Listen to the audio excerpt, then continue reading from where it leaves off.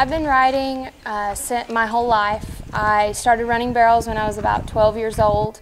I did English riding before that, the dressage and jumping, and then I started running barrels when I was 12. My mom had always done it since she was little, and so I just started doing it when I couldn't do English anymore. My pony got hurt, and I just really started getting into the barrel racing, and I've been doing it ever since.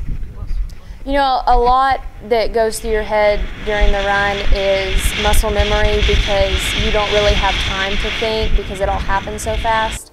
But basically there's a few little things on each horse that I try to remember, you know, just key things like pull here and things like that. And I'm constantly telling myself to kick, you know, reminding myself. And so it's basically just little phrases, and the rest of it's just kind of muscle memory.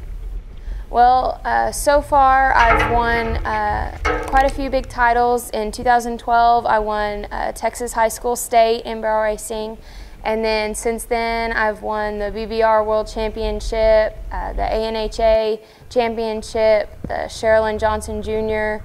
Barrel race, and you know, 2013 was the best year I've ever had, and 2014 has kind of been on the same track, so it's been really good.